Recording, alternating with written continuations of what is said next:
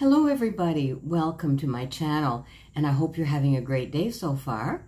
My name is Lorraine and my channel is Lo's Life and Lessons, and I'm really happy to spend some time with you today, and I hope that you will enjoy this video. This is about changing our mind. One thing that we women do, in fact all humans do, is we change our mind. And there's reasons for that. Sometimes they are very good, thought out, logical reasons. Other times it's just an instinctive feeling that we have that we just don't want to do what we said we were going to do. Before we get into all that, of course, I want to share with you my scent of the day, which is a vintage Chanel No. 5 Eau de Parfum. Now this is one of these refillable containers, and I'm not able to, I think you're supposed to just press this, but I'm not able to separate this. I purchased this used to be a tester from somebody who collects vintage perfumes and then sells them. Well, actually, she collects lots of vintage items, including perfume. And this one, I would say, is probably from the 60s, maybe the 70s. I'm not even sure if this kind of refillable container still exists. But this is a beautiful Chanel No. 5, and you know what? Chanel No. 5 is still one of the best-selling perfumes in the world. It was released in 1921, and of course last year was the big centennial celebration of the release of Chanel No. 5. And now, of course, it's 101 years old. This perfume was one of the first, if not the first, perfume made with aldehydes. And it has notes of aldehydes, of course, ylang ylang, neroli, lemon, rose, iris, jasmine, lily of the valley, civet, amber, vanilla, oak moss, patchouli, and others. It's a wonderful, complex fragrance. The vintage version of Chanel No. 5 is very long-lasting. It's a darker version. I do have a couple of Chanel No. 5s that are more recent releases, and believe me, this is a darker, more intense version. It's a high-class perfume. Now, if you are curious about how Chanel No. 5 came to be, this is a book written by, let's see, Tyler J. Mazzeo. Not sure if I'm saying that correctly. The Secret of Chanel No. 5. It's fascinating. This book describes the history of the world's most famous perfume. It's really interesting. It's called The Secret of Chanel No. 5. I think it was not until I was in my late 40s that I realized that I have the right to change my mind, and I don't really have to explain my reasons to anybody.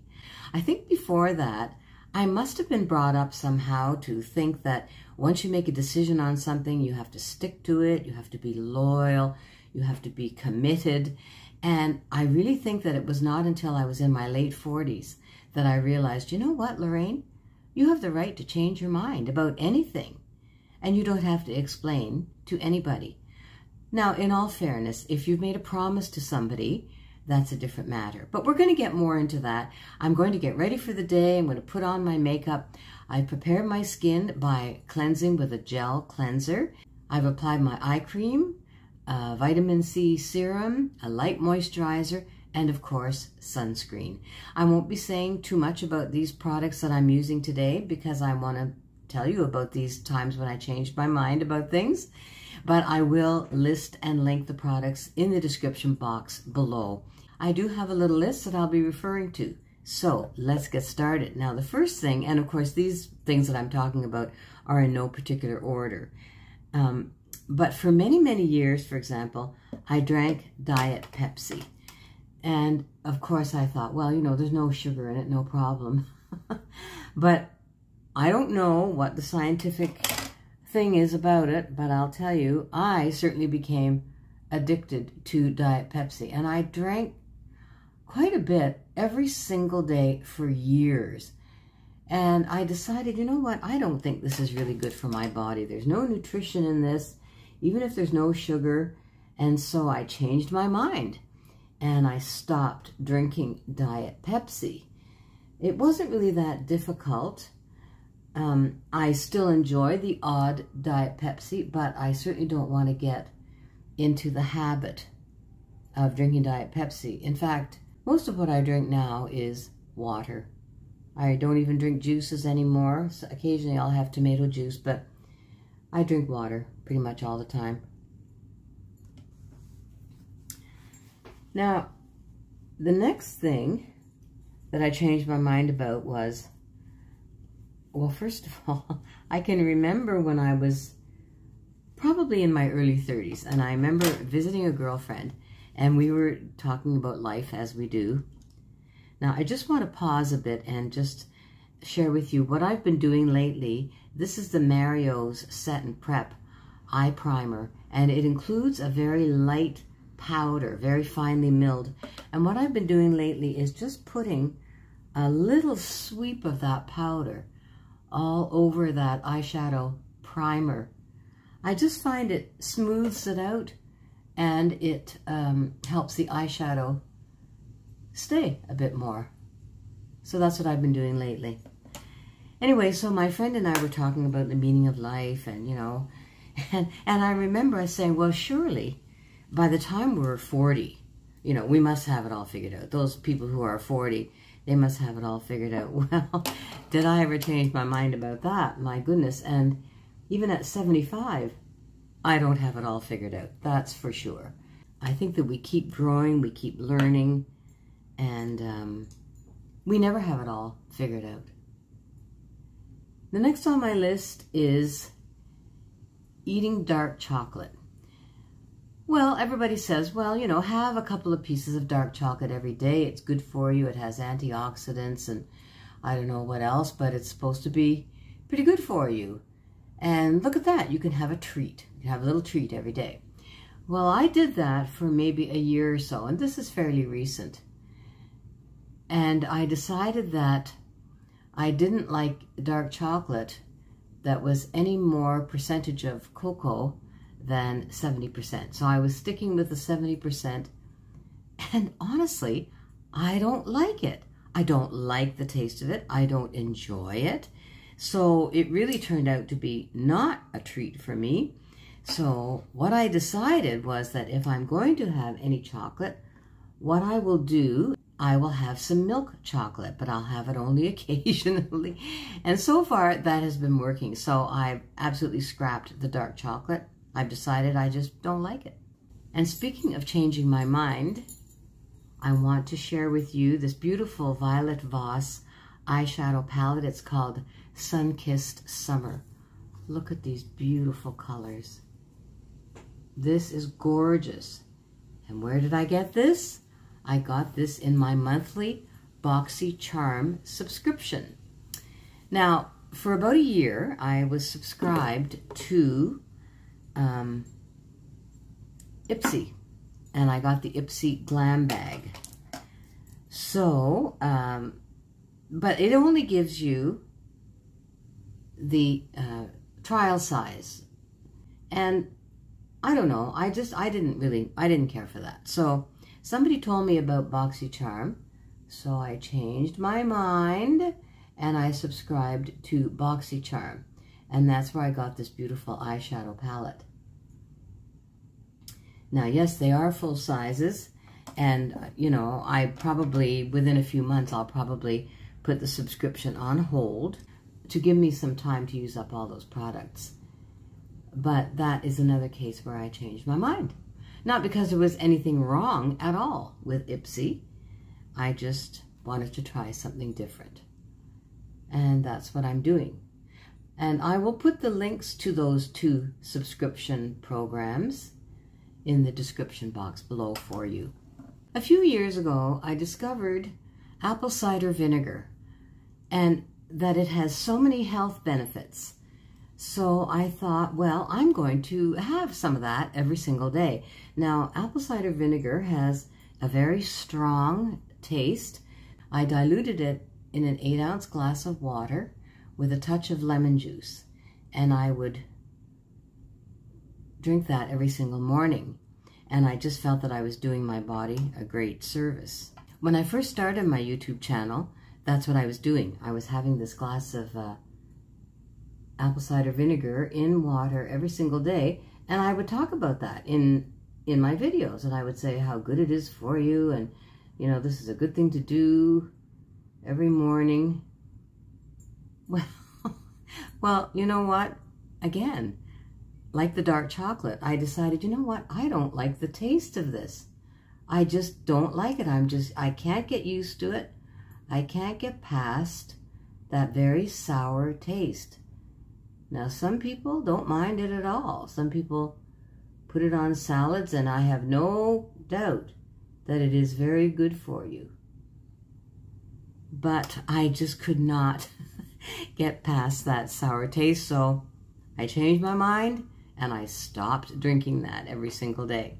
In the last, I don't know, 20, 30 years, you know, a decade, as you get older, a decade is very short. I pretty much stopped making any quick decisions about any big thing, whether it would be travel or buying something big like a TV, or, for example, now I'm thinking of buying a new carpet for my living room, a new area rug for my living room.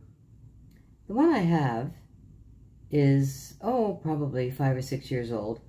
It was not expensive, and it's not in great shape, but it's not in horrible shape either. And of course, having a cat, he's thrown up on it a few times, and I've had to spot clean it. But, you know, it's going to cost like maybe $500. And to me, $500 is, you know, quite a bit of money. So it's something that I just don't think about and then say, yes, I'm going to do that. And then I go out or I order one online. No, I don't do that at all. I think about things for days sometimes until I really make up my mind. And I feel much more secure when I come to a decision. By the way, I have my window open today, so if you can hear some tinkling in the background, it's wind chimes coming from somewhere, but that's what that is. Anyway, so one thing I do realize, and I really appreciate more and more, is the value of time. I think when we're young, we just don't even think of time. We don't appreciate it, and maybe that's as it should be, because we have our whole future ahead of us. But as I've gotten older, I really do appreciate time. And I don't do anything with my time that I don't want to do. We don't have really the same freedom to do that, I think, when we're younger. Because I think we do have obligations, especially in the workforce. You know, there may be a meeting that we really don't want to go to. We don't like the presenter, or we don't like the topic. But, you know, as an employee, we're obliged to do certain things in the workplace that we really may not want to do. And so that is one of the privileges of being my age, being retired. I can spend my time whatever way I want to do, and it really is a wonderful freedom. Another thing that I changed my mind about has to do with clothing. For some reason, when I was young, unlike everybody in the world, and including people my age and my friends, wore jeans. Well, I didn't wear jeans. I don't know why I didn't wear jeans. I don't really understand the rationale. I just never owned a pair of jeans until about 20 years ago. All of a sudden, I decided, well, I'm going to wear jeans. And I was quite pleased because, of course, I looked around and I got jeans that fit me well. And so I started wearing jeans. And I just can't even imagine life without them. I just love my jeans. I like the kind that have a bit of stretch to them. And I find that jeans are something that you can dress up or dress down. You can really go for a casual look or dress them up a little bit. So I don't know what I was thinking when I was young, but I changed my mind about jeans when I was probably in my early 60s. So now I wear jeans. Crazy. Another thing that I changed my mind about too, well, first of all, when I was going to high school, and you ladies who are around my age might have gone through the same thing, we all wore girdles. And first of all, if we were wearing nylons, we needed to have those little snap things that would hold our stockings up. And often we wore a girdle or at least a garter belt. Well, for many years, as I got into my 20s and as pantyhose became available and there was really no need to be using any kind of snaps to keep up our hosiery, I completely stopped wearing any kind of shapewear or any kind of girdle. Until about, again, 20 years ago. And I decided, you know, it might be a kind of a good idea, not necessarily to make me any slimmer, to look any slimmer or anything like that, but just to kind of smooth out some of those lumps and bumps, which of course I certainly had and have. So that's another area where I have changed. And so now I have some little kind of stretchy little panties that suit the purpose for me just great. Even though it's hot, you can see that I'm still using powder. And I love this particular powder, the Coty Air Spun. I just love it. And it has a beautiful, delicate scent, which just makes me feel so glamorous. Another thing that I used to use, and I actually discovered this only about 3 years ago, was all these facial oils. And apparently rosehip seed oil is very, very good for the skin. So I tried some rosehip seed oil. I used it for several months, but rosehip seed oil has a very unique, distinct scent, which, again, I just did not like the scent of rosehip seed oil, at least the particular one that I was using at the time. So I stopped using it. And then a couple of months ago, I tried a different rosehip seed oil, a different brand, with very many positive reviews, a really good product. I think it was the Life Flow brand. Anyway, I used that for a couple of months. And again, it still has that musty, I don't know how to describe the scent, but I just don't like it. And I'm not using rosehip seed oil, and that's all there is to it. So I've changed my mind about that. I would like to try other oils. There are many other oils which are really equally good for the skin. I also changed my mind about having a YouTube channel. When I first started to watch these beauty YouTubers, and I would be sharing my experience with my children, for example, and because I was just absolutely delighted with everything that you could find on YouTube.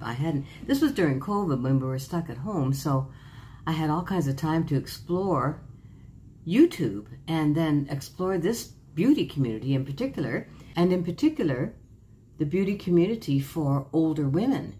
I was just so impressed by some of these content creators and just would not miss one of their videos. Well, my children were saying, well, Mom, you know, why did you start a channel?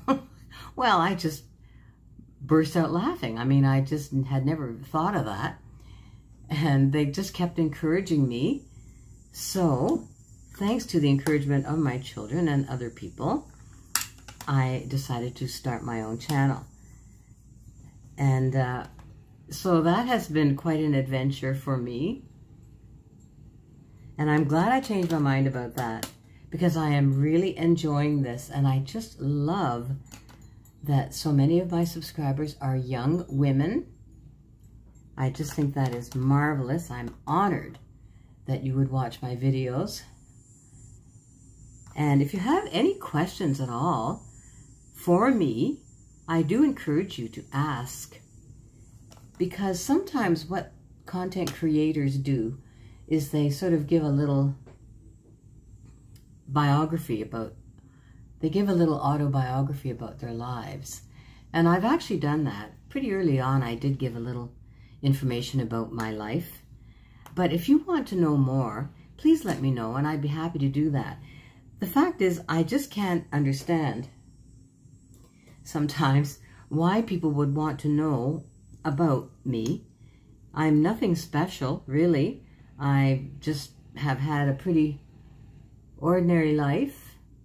In many ways, I suppose. Maybe a little different in some ways. But if you would like to know more, I do encourage you to ask me, and I'll consider doing a video about that. So these are just a few of the things that I've changed my mind about. And you know, we can do that. We can change our mind about anything. And we don't have to explain to anyone. We don't have to justify.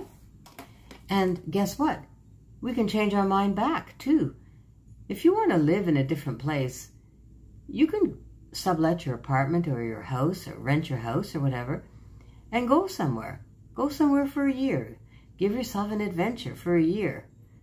Especially if you're retired and you're not working, just try it. You can always move back. So I just encourage you to have that sense of adventure, to know that just because you've made a decision about something doesn't mean that you can't change it. I'm going to do my hair now and finish getting dressed, and I'll be right back. Thank you for spending some time with me today. I always love having a little chat with you and sharing with you some things that have been on my mind. I'm ready for my day now. It's still a beautiful, hot, sunny day here. Summer is coming to a close very quickly here in Canada. Tell me about some things that you have changed your mind about. Maybe they were good things, maybe they were bad things, but remember, you can always change your mind back. Thank you again for being with me. I love and appreciate you all so very much, and I will see you in my next video. Bye for now.